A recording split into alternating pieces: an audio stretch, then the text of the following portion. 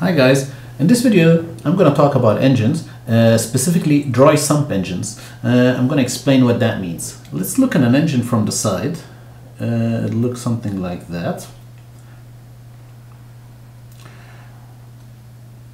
Okay, this is the engine block, and here you would have, let's say, your cylinders. There's the pistons in the cylinders. Okay, con rods,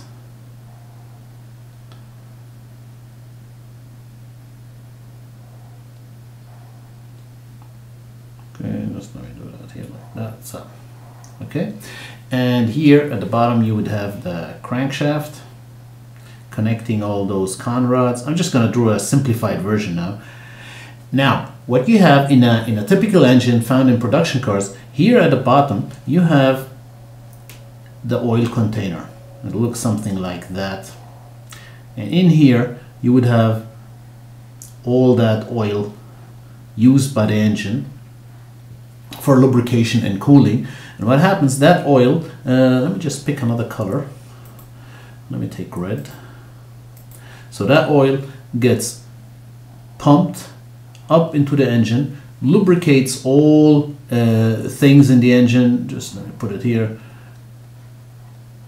and then falls back down into the sump where it collects, and then it starts to cycle again. Obviously you would have here some filters and stuff like that to remove the grime or dirt from the oil, especially the stuff that it collects on its journey through the engine. Now that's what is called a wet sump engine or system. Okay, because that sump down here is wet with oil. Now a dry sump system would look something like that. I'm just going to revert back to blue. Take the same engine as before.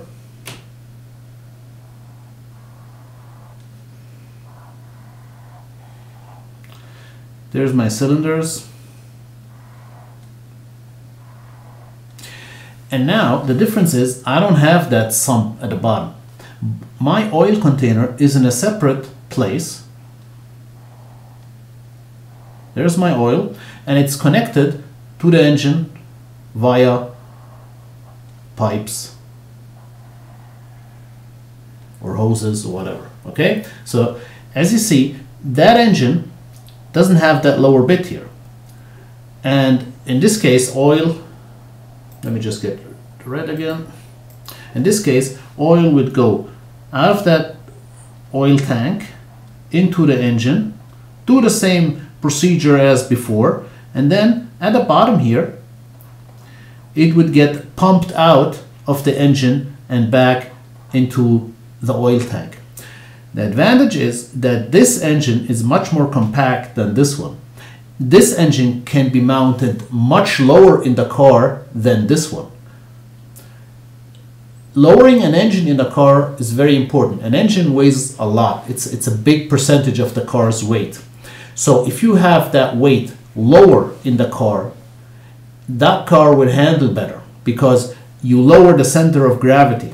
So if you have a car, let me just draw it here. If you have a car like that, there are the wheels. That's now a low car. And if you have here another car, let me take a blue. Oops. And I have here, let's do the same tires. But now I have here a high car.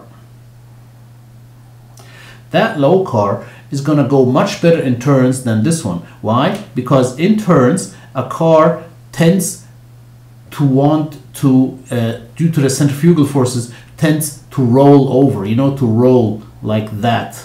And a lower car is harder to roll than a higher car. This rolls much easier. Thus, the handling of a higher car is worse in turns than the handling of a lower car. The same applies in acceleration. When a high car accelerates, it'll want, this is now the front of the car. If this car accelerates, it'll want to flip back like that. It'll want to yaw backwards or squat backwards. Same thing with braking. A high car wants to drive, dive, and sort of roll over itself. With a lower car, you don't have this problem. A low car, even in acceleration or braking, tends to not to be as nervous as a high car.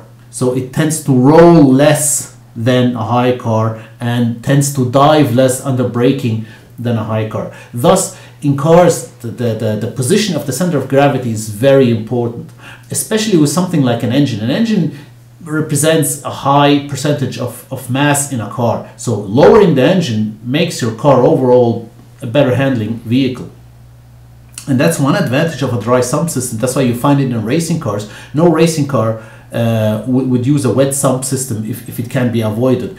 Most of them use dry sump systems, and that's one big reason, is that you can lower that engine in the car's chassis. You see, if I had a dry sump engine, let me draw that here. If I had this engine above here, see, I could place it like that. Now, whereas if I had that engine on here, I could place it like that. See how much lower I can get it because of the lack of that sump. Okay. Another thing about dry sump systems is that your oil tank is separate from the engine, so you can place that oil tank where you want. Here you can't. It's tied to the engine, but here you can place that oil tank anywhere in the car. So if you need, let's say, some extra mass at the back of the car to improve acceleration, you place your oil tank there. And in fact, most racing cars have the oil tank between the engine and the gearbox. So just let me go down here a bit. So in most racing cars, you would have, here you'd have the driver. Let me just draw the helmet. Then you'd have the oil tank. Then you'd have the engine, dry sump obviously. Then you'd have here the oil tank, and then you'd have here the gearbox. And that oil tank supplies both gearbox and engines, in some cases, in other cases not. Okay?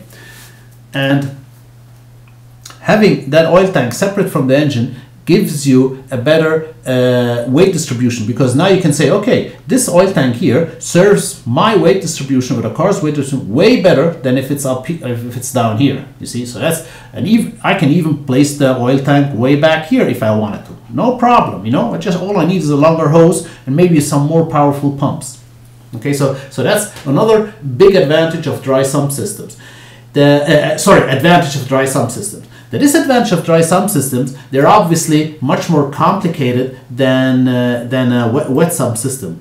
So if you go back here in this system, all I need is one pump the stuff up, and then it'll fall down again. Here I need a couple of pumps. One pump to pump it from the oil tank to the engine, and then I need some so-called scavenge pumps, which will pump all the oil out of the engine and back in the oil tank. At least one pressure pump and one scavenge pump, but I could have more of each. So that's a disadvantage, and it's a much higher complexity, but the performance advantages far outweigh those disadvantages. Another thing with another advantage with dry sump systems is that here when especially high performance cars, when they go into turns or when they accelerate very hard or brake very hard, there are a lot of G forces acting on this sump, so that oil will be sloshing over here and could froth, due to the sloshing. It could also be disturbed by the crankshaft going up and down, could also disturb this liquid tank at the bottom here. You don't have that problem with a dry sump. Okay, so that's another advantage of dry sumps. That's why in high performance engines, not only in racing cars, but if I'm not mistaken also ships, they have dry sumps. The separation of the oil tank, the lower center of gravity, and a better let's say that the fact that the oil gets less disturbed by G forces or the engine's own crankshaft are factors which speak for dry sump systems.